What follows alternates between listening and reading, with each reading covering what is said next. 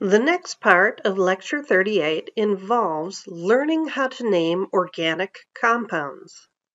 For a start, if we're going to name alkanes, which have all carbon-carbon single bonds, step 1 is find the longest continuous chain. This is known as our root. And if we have all single bonds, our suffix is -ane. So here I have some alkanes. I have a 5-carbon, a 4-carbon, and a 2-carbon. Let me go over the root for you. Starting at 5 carbons, geometry will help you out. 5 carbons, you know a 5-sided figure is a pentagon, so pent is the root. And then of course for 6, we have hex. For 7, we have hept. For 8, we have oct. For 9, we have non. And for 10, we have des as the root. The roots are slightly different for organic compounds when we're dealing with 1 to 4 carbons.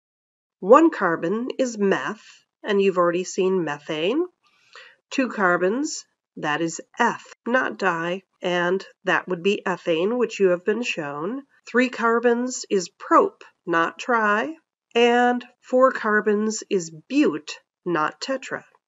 So back to these compounds. This 5-carbon alkane would be pentane. 4 carbons would be butane, and 2 carbons would be ethane. But what if there's branching? This alkane has 7 carbons, but we can't call it heptane. Heptane implies all 7 carbons in the same main chain. So here's what we need to do. Find the longest continuous chain. That will be our root. Would this be 4 carbons long, or can we do better?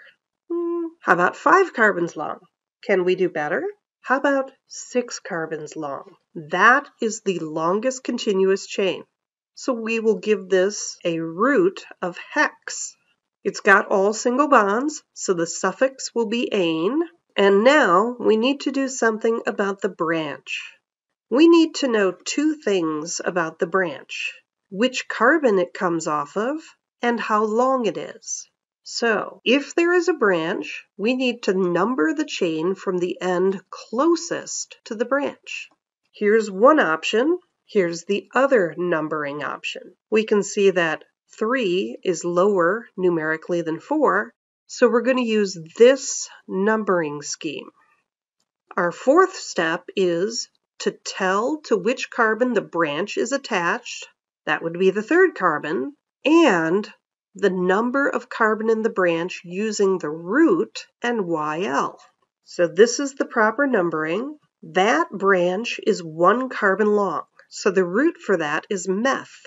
It's on the 3rd carbon, so we're going to call this 3-methylhexane. Now, for typing purposes, keep in mind that the dashes go between numbers and letters.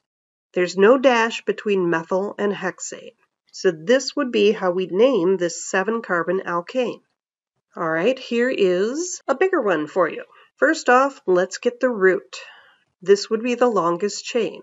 So I hope you agree that the part of the chain that I've highlighted in red is the longest chain, and it is 9 carbons long. Now I'm going to number the chain starting at the end that's closest to the branches.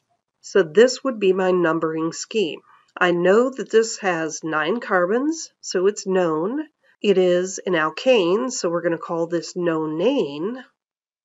Now, what about the branches?